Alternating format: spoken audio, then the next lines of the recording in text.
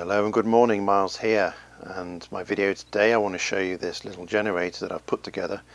It's a DC generator, a low voltage DC generator, so in that way it differs from your average AC generator that you can buy in hardware stores. This engine, it's a Honda, a genuine Honda, not a Chinese rip-off, Honda GX160 engine.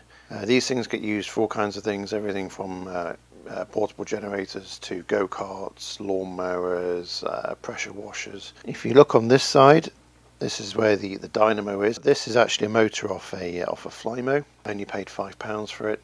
I actually bought two. It's very sturdy looking. It's got lovely mounting flanges on the front. It's a strong, well-made motor, and for the money you can't really go wrong. It tends to make about 15 volts at the idle speed I've set it at. You'll see in terms of transmission, it's very simple. I've not done it direct drive, I've done it with a belt. It's slightly up gears because this one's bigger and this one's smaller. I find that's a good ratio. The dynamo I've mounted onto a bit of L bar that I've got, a bit of aluminium. I've left a blank area here, and the reason for that is at some point I'd like to put a couple of gauges like volts and amps and maybe a breaker switch, something like that. One thing I'd like to point out by way of a disclaimer is an obvious safety feature that's missing on this generator. You can see the exposed belt here. That's pretty hazardous if you put your finger in that when it's running. It's obviously spinning very fast. So what you would do with something like this, and I haven't built mine yet, is put some kind of cover over it. I've not put one on this because I want to show you it running. It wouldn't be so obvious how it all worked with a cage over it, so that's why it's not been done yet. You'll see to mount the engine and the dynamo, I've used like one of these steps you can get from a hardware store, home improvement store. Actually makes quite a good base for a generator, gives you good access all the way around. If you buy a commercial generator, it'll come in a cage usually, which makes it easy to carry. But this is actually pretty easy to carry, and it's not particularly heavy. It's quite manageable, and you can fold the legs down so I can put this in the back of my car, no problem at all. If I can just show you too, the output from this machine is via a cable and two crocodile clips. It's not a very long cable, I didn't need it too long. And basically this comes out at the back, and it's two wire, and there's your positive and your negative there that you can use to clamp onto whatever it is you're intending to power this thing. You can also see on the back here there is a breaker switch just for turning the power on and off. There should really be some kind of fuse on it as well, maybe a 50 amp fuse, 60 amp fuse, about that sort of size. So why would you want a generator like this? Well, first and foremost, charging batteries. I've seen people do the same thing with a normal AC generator and a battery charger, but that's actually a really inefficient way to charge batteries. So when you use a commercial AC generator, like one of these portable gasoline powered generators, the engine's generally spinning at either 3000 RPM or 3600 RPM, and that's consuming gasoline at quite a reasonable rate, but that's powering your little battery charger, and normally these are sort of 10 amps, 15 amps, maybe 20 amps for a big one. So let's say 15, that seems to be fairly average. So you've got an engine running at 3600 RPM, putting 15 amps of charge into your battery bank. With this particular setup, this engine is set to about 1000 RPM, so it's running much slower. That means it's using a lot less gasoline or petrol, and it's also making a lot less noise, and it's also a lot less wear on the engine. This runs much quieter than it would be if it was in a normal generator setup. And not only that, the output of the motor is also a lot higher. This thing will put out, I reckon, about 40 amps. So you've got an engine spinning over at a third of the speed, but producing about 3 times the amps into the battery. So you're going to get a lot more charge a lot quicker for a lot less fuel. And also, of course, you can connect it directly into an inverter, so you can get AC mains out of it again. Another cool feature of using a DC motor as your power generation source is that you can actually use it to start the engine. It's a bit of a nice side feature. If you connect this to a battery, which we'll do outside in a minute, initially with the engine not running, the power will come back into the motor and spin the motor and start the engine, and then as soon as the engine's running it'll speed up and then the power will flow the other way from the motor back into the battery. It's all automatic. It's quite satisfying to watch. Let's just have a closer look at one of these dynamos.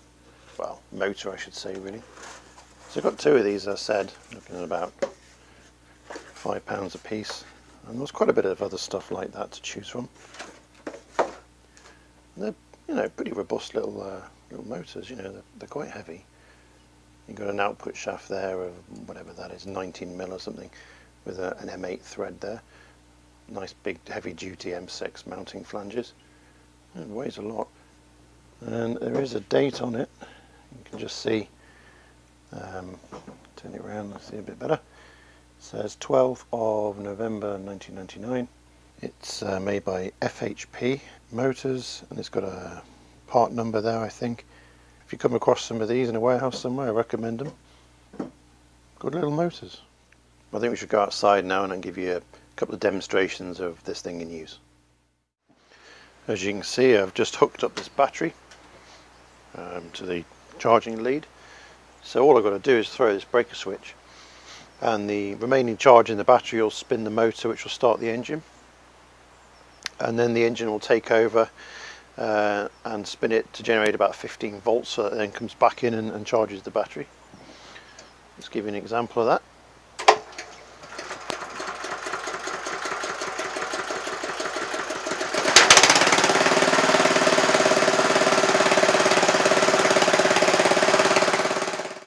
I'd like to show you now this generator running like a tyre air compressor. It's a 12-volt one. So I've got to start the engine manually, I'm afraid. Choke on, engine switch on, and pull.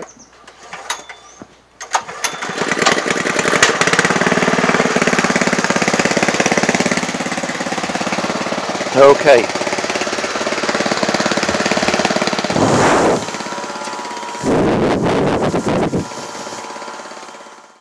The next test, we're going to use an inverter directly on, no batteries or anything like that. Unfortunately, I've not got a large inverter to hand. I've got this 300-watt inverter that will do for the moment. So if I just connect that up like this, and to run on it, I've got a 200-watt sort of gas discharge lamp. It's like a hen light or something, but it's 200 watts anyway, so it's quite a bright one. I think when you see when I turn it on and the dynamo takes the load of the lamp, you can hear the motor labouring a little bit, but really not very much. So it's got plenty more in it for a much larger inverter and load if you needed it. Let's get this going. Engine on, choke on, and then pull.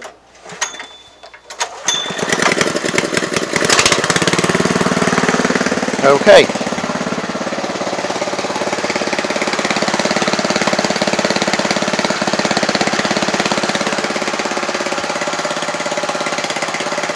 Yeah. Let's try charging a vehicle battery.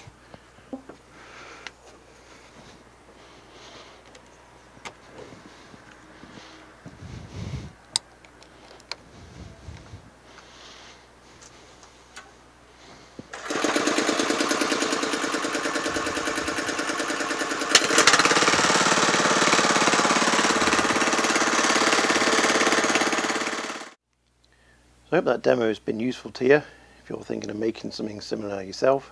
Of course, I'd love to hear from you in the comments section if you want to ask any questions or make any comments or link to a video of something very similar that you've made. All of that's good, it's all interesting, so do please do that. And hope to see you again soon in another video. Thanks very much.